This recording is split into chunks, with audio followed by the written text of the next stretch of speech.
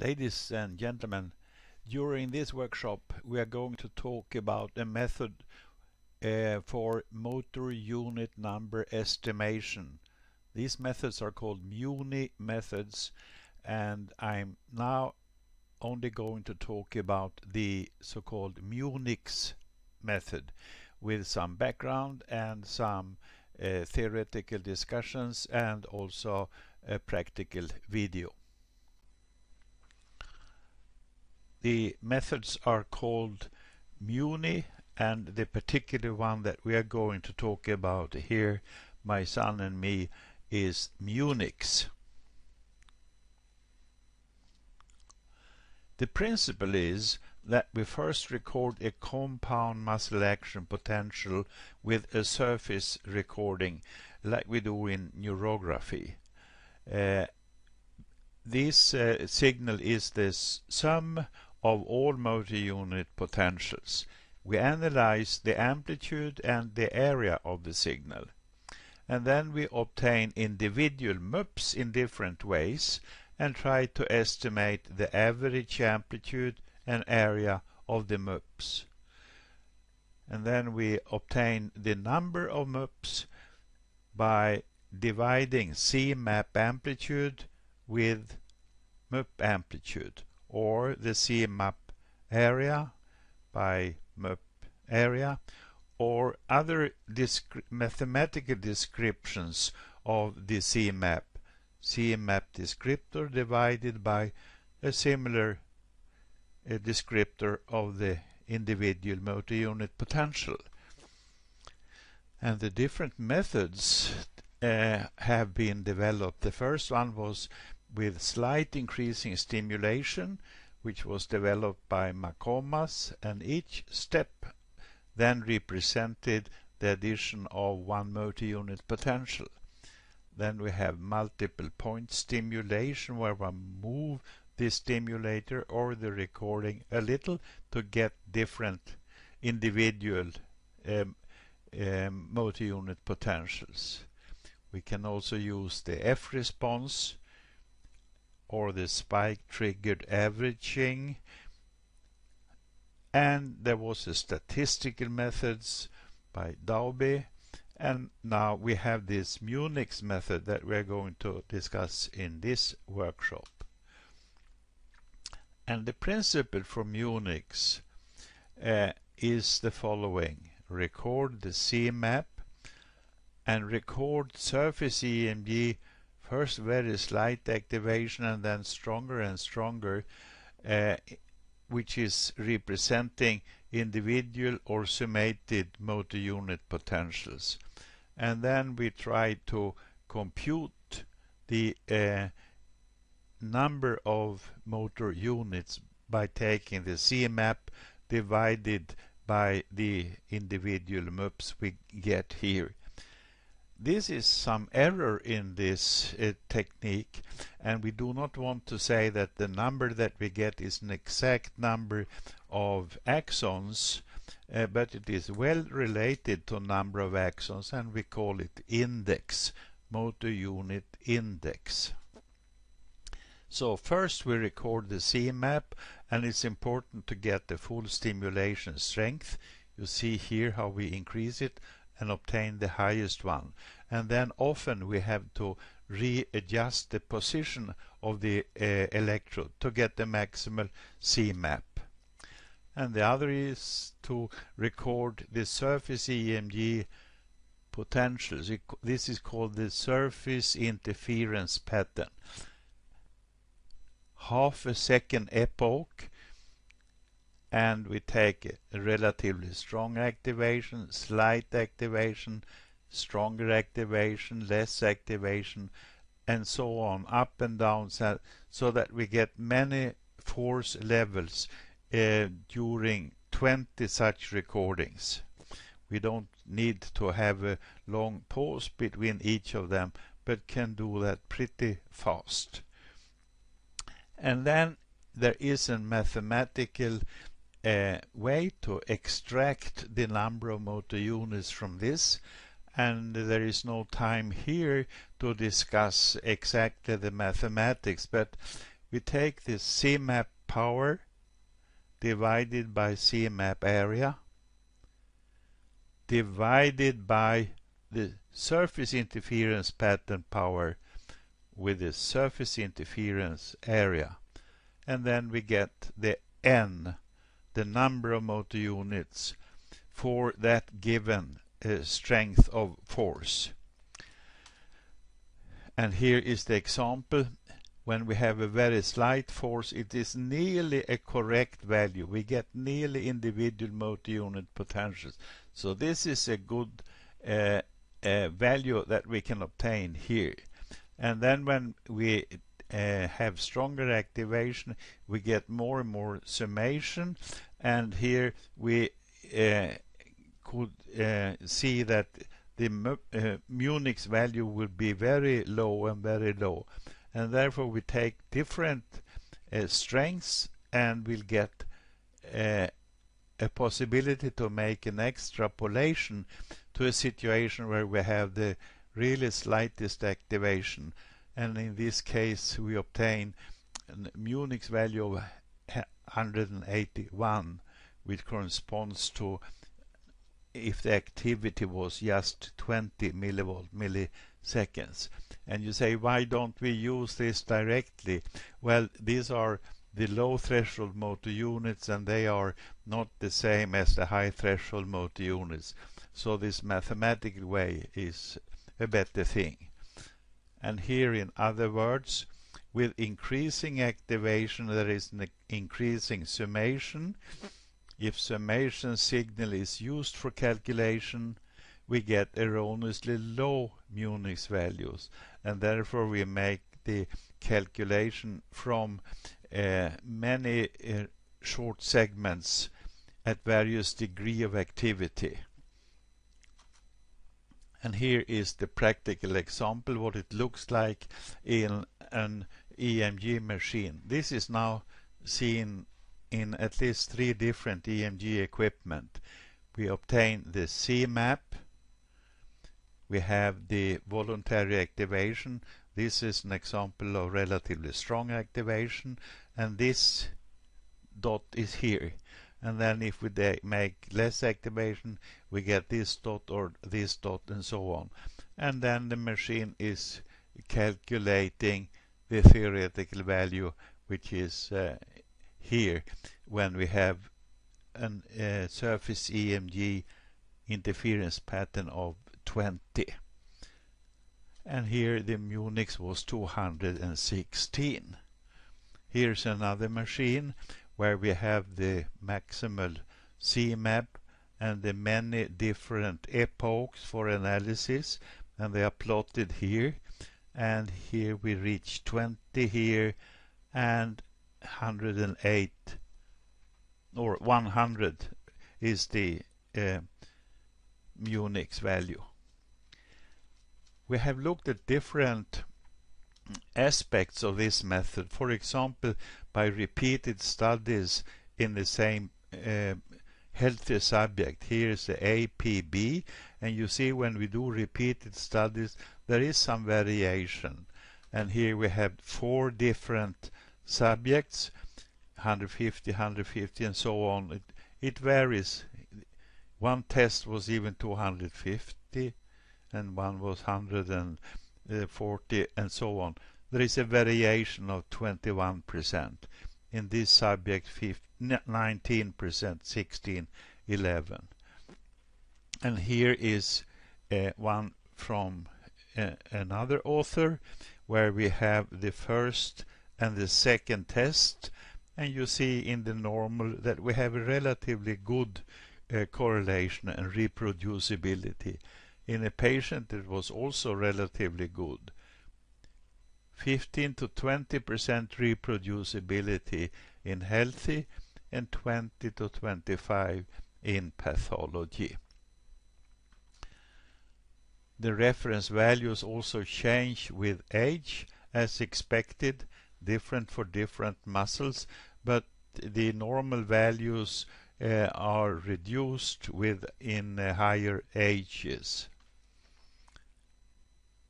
Another way is that we look at this motor unit size. by dividing CMAP amplitude with the MUNIX value. And when we look at the statistics, the CMAP amplitude and MUNIX are well correlated, but the size of the motor unit potential is not correlated to the CMAP. And then you say, well, why do we need to have a MUNIX if the CMAP is so well correlated? And here we have the CMAP amplitude in patients with ALS, and here is the MUNIX value. And you see there is a correlation here, but you also note that here we have normal CMAP amplitude, 6 millivolt, 8 millivolt, but the MUNIX value is abnormal, it is low here. So this is a situation where we have re-innervated motor unit potentials that are large and therefore give a good CMAP, but the number is reduced. And this is the good thing with the MUNIX, that we can detect the reduced number of axons also when the CMAP is normal.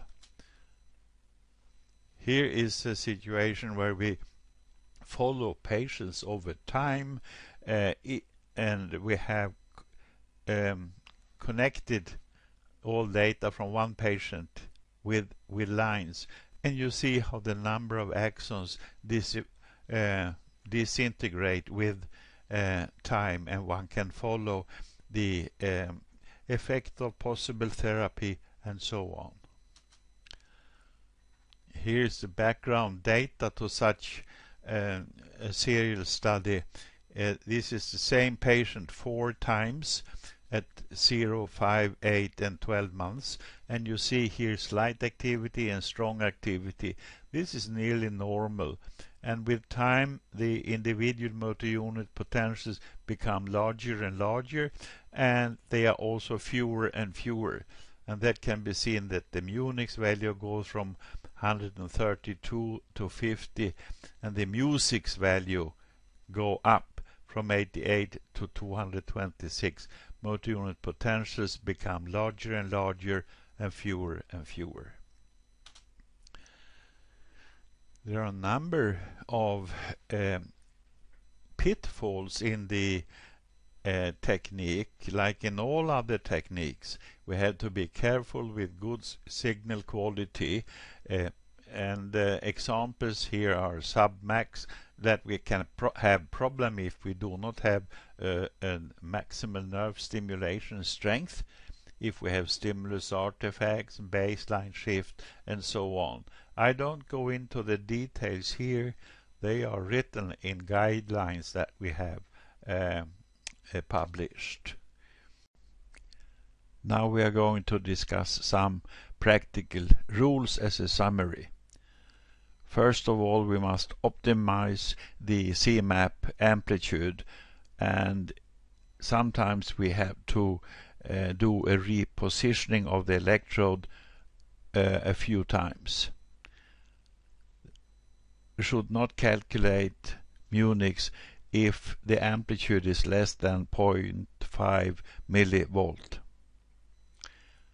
It is a good tradition to check temperature and have warm hand and warm foot before the recording. For example, 29 centigrades on the back of the hand and 27 centigrade on the back of the foot. The epochs of the voluntary activation should be long enough to be representative, so we prefer longer than 300 milliseconds and usually 500 milliseconds. We usually record 20 to 30 such short epochs, and it takes a few minutes, as you have seen. We record the activity during low, medium and strong effort, alternating between the different situations, and we keep the force constant during the recording. And if one of the dots is way outside the correlation line, then we shall check the quality of the recording, and if necessary skip the bad epoch. It can be due to an artifact. And finally, we should exclude such recording epochs that have an irregular pattern, for example due to tremor or baseline shift or solitary other artifacts. And the practical rules here are in detail seen here, but also I refer to this guidelines. It's called Motor Numeric Index, Guidelines for Recording Signals and Their Analysis, by the authors that have been working the most with this technique. This is a demonstration of how to make a MUNIX study on the Sierra summit. We start by selecting the MUNIX program, muscle, side, and click OK. The procedure window contains a series of predefined steps to be performed to complete the study in this muscle. The first step is to ensure correct temperature in the studied limbs. This can either be done using the built-in temperature probe or by manually typing the temperature. The temperature shall reach the green area to be OK. Press the F1 function key on the control panel to move to the next step in the procedure list. Next step is to record the maximal motor response in the selected muscle. It's very important to have optimal electrode placement and supramaximal stimulation. All traces are shown during the recording to ensure that the optimal response is obtained. When the motor response has been recorded, remove the stimulator and keep the recording electrodes in place. Next step is to record 20 surface EMG epochs, each 0.5 seconds long, at different levels of activity. The ongoing surface EMG is seen to the right. The x-axis in the graph is activity, and the green dot shows current EMG activity level. The blue bar is a target activity. Instruct the patient to adjust the force level and try to hit the target. When the green dot is close to the target, press F1 to save the recording and move on to the next activity level.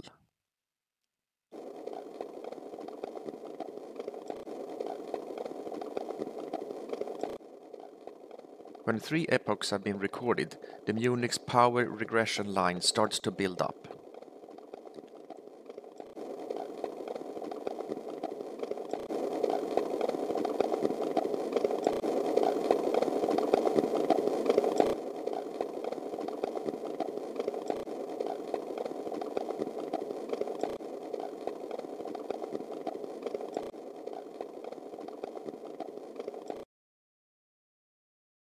Ask the patient to relax before making a recording at maximal activity level.